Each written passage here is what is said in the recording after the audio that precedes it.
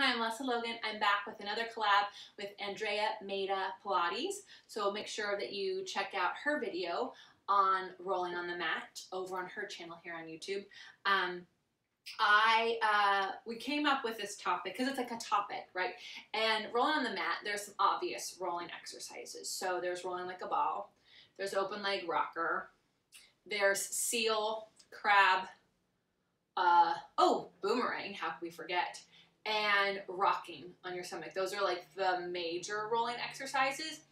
But I think the rolling exercises really help prepare us for other exercises that have an element of the roll in them.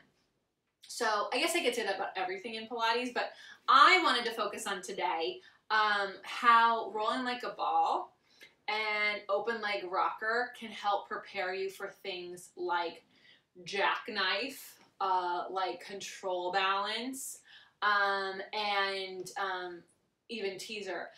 Boomerang is another one. I just did a video over on here on my YouTube channel on connecting to the seat in like a boomerang like prep exercise. So definitely check that out over in my tips or mat playlist.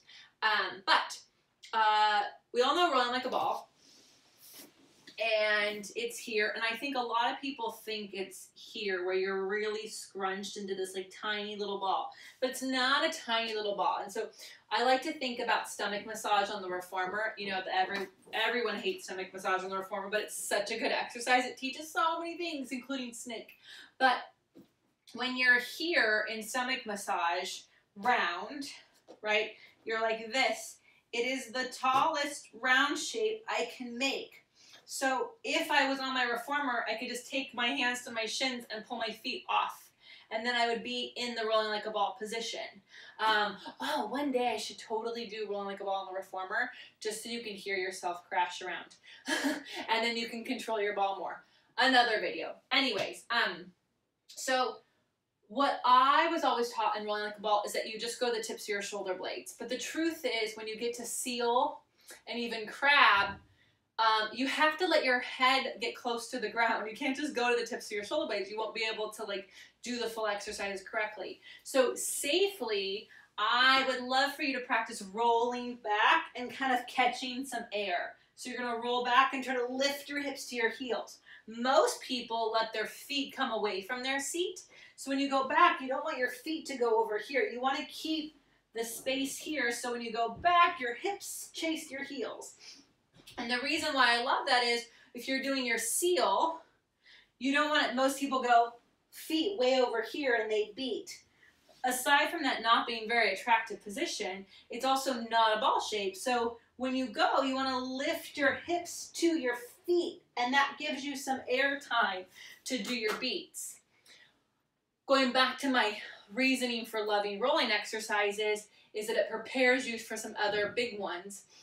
When you are doing balance control, you're here, you are actually going to have to be able to balance on your shoulders while you do crazy things with your legs, right? You have to do all this stuff with your legs, and you can practice balancing from doing a really awesome seal, right? If I can balance on my tripod, my head and my shoulders, then I can do the beats. So then I can do things like jackknife because I can stand on my tripod and I can control it down.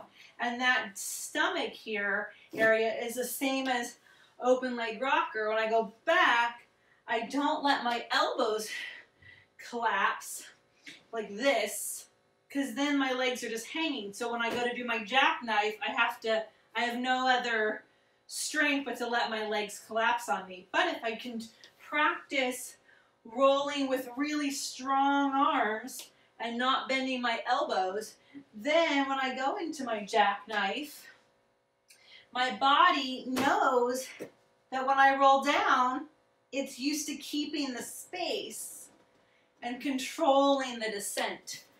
So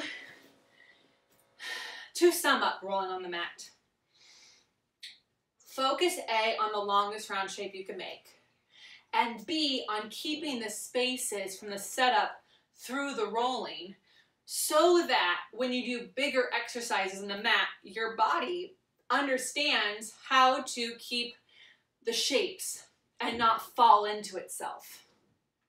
A key way, one more thing, key way to double check this is really going to come from your rolling like a ball. I did this on my playlist, the C-Shaper. I did rolling like a ball in the C-Shaper. So going back to your stomach massage situation, you don't get to go in and out with your stomach massage and collapse every time. Same thing here. When you roll like a ball, you don't get to let your legs come onto you. So when you're practicing your rolling on the mat, any rolling exercise, the start position doesn't get to change the action position in the shape, right? So when I go here, I actually have to think my thigh bones are pushing forward away from my stomach. My stomach is pulling away from my thigh bones so that I don't lose the shape, collapse, and then try to bring it back. Go back, collapse, and try to bring it back. If you're wondering what you're doing, you're like a ball, simply just set up your camera, videotape yourself, and notice when you go back, does your legs touch your chest and collapse in? Do your feet leave your seat? Right, you want to get your seat to chase your heels and the space to stay the same so that in all the rolling exercises, when they get more trickier in the choreography, you can maintain the shape, but also as the mat exercises get bigger, you're strong enough to maintain the shape. So that's some of what I have so much to say about rolling on the mat. I kind of think we have to do this again. We'll see. If you want more of my tips on rolling and how they affect the rest of your mat practice, just comment below and Andrea and I will continue this discussion. Also, next week we'll be doing rolling on the Cadillac, some of our favorite rolling stuff on the Cadillac. So make sure you subscribe to both of our playlists so you don't miss any of our collaborations. I'm Lesley Logan. Thank you so much for watching, and head over to Andrea Made Up Pilates to see her video.